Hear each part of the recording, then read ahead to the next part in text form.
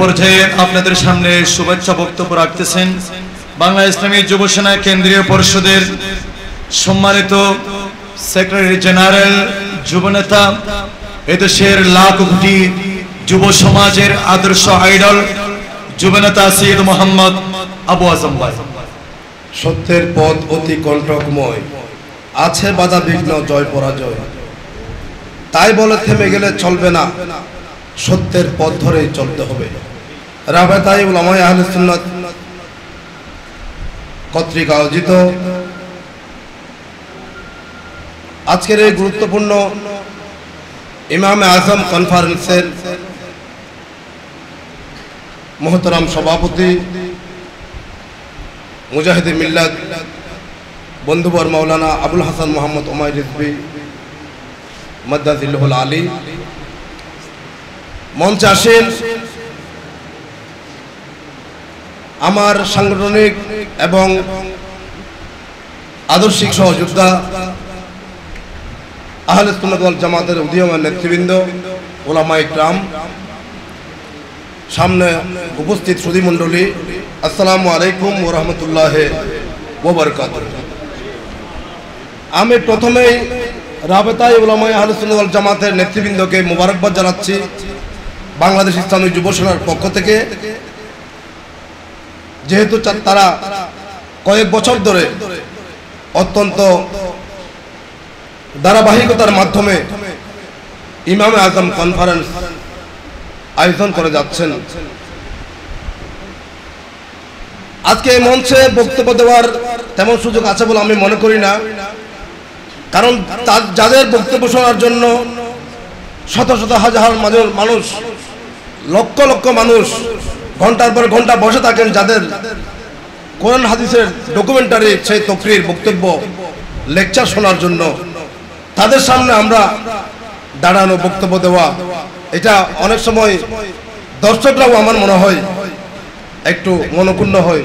আমরা এসেছি ওয়াইজদের বক্তব্য শোনার জন্য, কোরআন হাদিসের ডকুমেন্ট ভিত্তিক, এখানেও আমাদের নেতারা এসে ডিস্টার্ব করছে।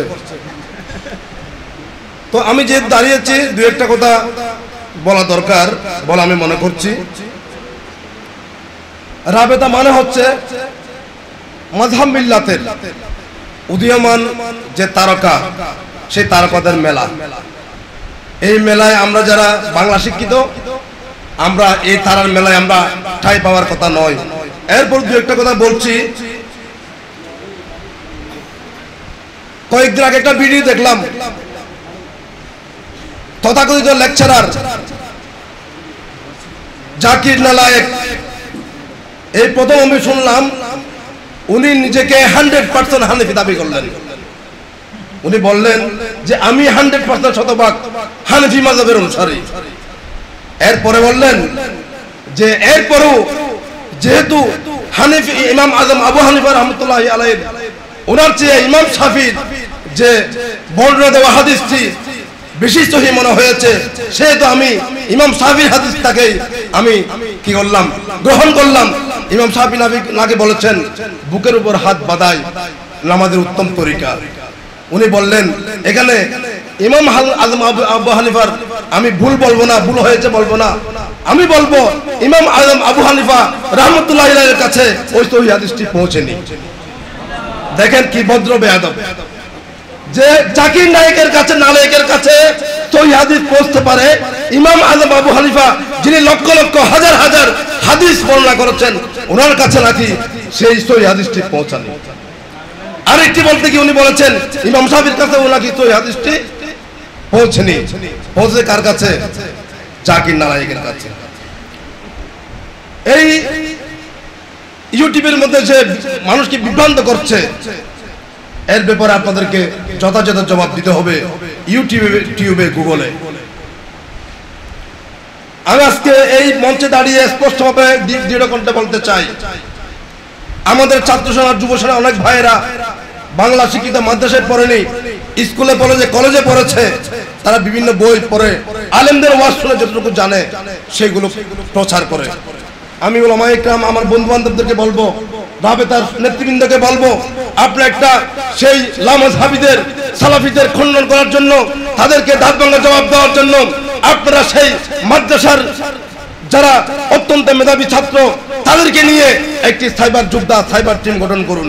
ইনশাআল্লাহ আপনারা যদি সেই ইউটিউবে গুগলের মধ্যে ইন্টারনেটের মধ্যে সেই লামাজহাবিদের জবাব দেওয়ার জন্য আপনি যদি প্রস্তুতি নেন, আমাদের যুব সেনা ছাত্র সেনার কর্মীদেরকে আমরা নির্দেশ দেব আপনাদের নিরাপত্তার জন্য আমাদের ইমানি ফৌজের সেই সেনা কর্মীরা, যুব সেনার কর্মীরা রাজপথে আপনাদেরকে পাহারা দেবে ইনশাআল্লাহ।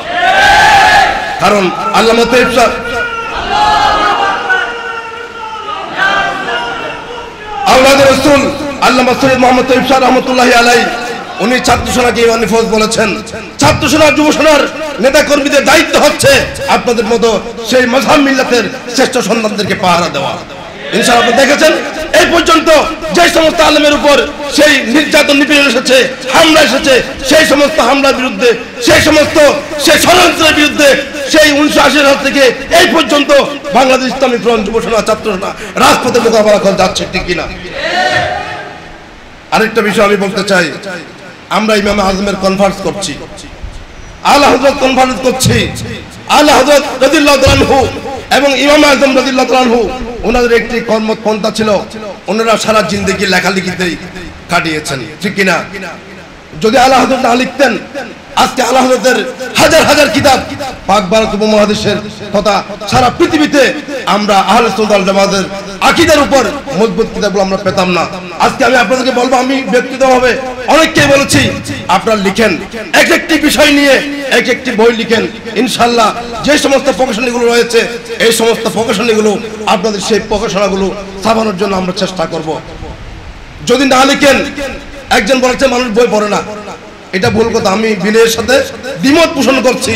আজকে হাজার হাজার বছর আগের যে কিতাবগুলো এখনো পর্যন্ত, যে কিতাবগুলো এখনো আছে বিভিন্ন সারা পৃথিবীর স্বনামধন্য লাইব্রেরি সমূহে, সেখান থেকে আমাদের জামিয়া লাইব্রেরিতেও অনেক সেই দুর্লভ কিতাব রয়েছে, সেখান থেকে আমরা জ্ঞান আহরণ করছি। আমাদের উলামায়ে কিরামরা সেখান থেকে ফতোয়া মাসামাতেল সেখান থেকে আহরণ করছে। আপনি আজকে একটা কিতাব দেখেন, 1000 বছর পরেও আপনার সেই কিতাব মাযহাব মিল্লাতের পক্ষে কাজ দেবে, ঠিক কিনা? আজকে আমি আপনাদেরকে ধন্যবাদ মোবারকবাদ জানিয়ে আরেকটা বিষয়, এখানে আমাদের স্নেহের সৈয়দ হাসান আজহারি উনি আছেন। আমি কয়েকদিন আগে ফরহাতে বলেছি, আমাদের সুন্নি আকীদা ভিত্তিক ওয়াইজের মধ্যে অনেক আজহারি আমরা দেখতে পাচ্ছি, যারা ইতিমধ্যে আল্লামা বাকিবিল্লাহর ছেলে আব্দুর রহিম, আল্লামা ওসির রহমানের ছেলে সৈয়দ হাসান আজহারি এবং আমরা জসিমউদ্দিন আজহারি এবং জালালউদ্দিন আজহারি সহ অনেক আজহারি আমরা মাঠে ময়দানে দেখতে পাচ্ছি। কিন্তু এই আজহারি উপাধি নামের এই সুন্নি ওয়াইজদের মুখে কখনো রাসূলের সামনে বিয়াদবি বের হয়েছে? তাদের বক্তব্যের বিপরীতে কোন বক্তব্য এসেছে? কিন্তু মিজান আহাজারি আমি যদি ঘোষণা করেছি, সে মিজান আজহারি নয়, সে মিজান আহাজারি। আমাদের আজহারি ওনারা মনোক্ষুণ্ণ করবেন না, সে মিজান আজহারি নয়, সে হচ্ছে মিজান আহাজারি।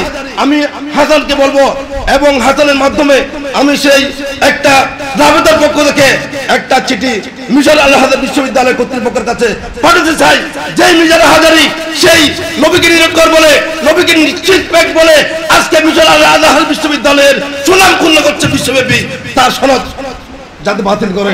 সেই জন্য রাবেতার পক্ষ থেকে, রাবেতায়ে উলামায়ে আহলে সুন্নাতের পক্ষ থেকে একটি চিঠি এই আজহারিদের পক্ষ থেকে যাতে সে মিশর আজহারের সে কর্তৃপক্ষের কাছে যায়, এই আমি দাবি এবং আশাবাদ ব্যক্ত করে বিদায় নিচ্ছি। আসসালামু আলাইকুম ওয়া রাহমাতুল্লাহি ওয়া বারাকাতুহু। মারহাবা মারহাবা।